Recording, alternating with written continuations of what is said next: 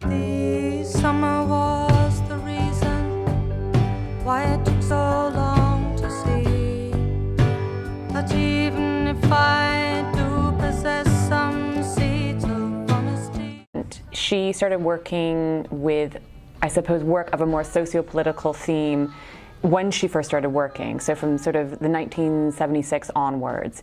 She originally studied at Brighton, where she did a very famous work called Domestic Sanitation, which now exists as a video of the performance.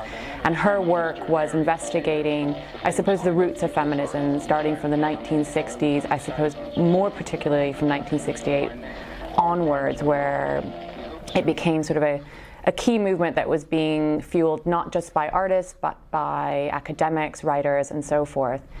Helen's work has evolved quite consistently throughout her career from that point, so from 1976 up until her death in 1996. So she died quite suddenly at the age of 42 from heart failure, cutting short a very prolific and incredible career. You know, she had just had a show in 1995 at MoMA, New York. She had had a solo exhibition at the Serpentine, the most well-attended show in their history at that point.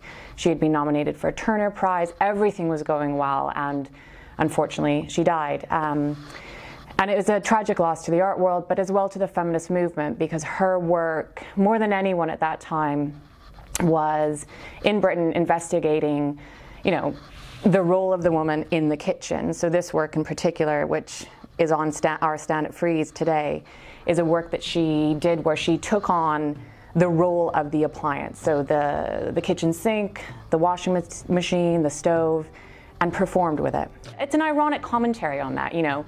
Typically a woman is shown in advertisements from the 1950s and 60s beside the washing machine, not on it, leaning on it, naked. You know, she's taking the piss out of it, really.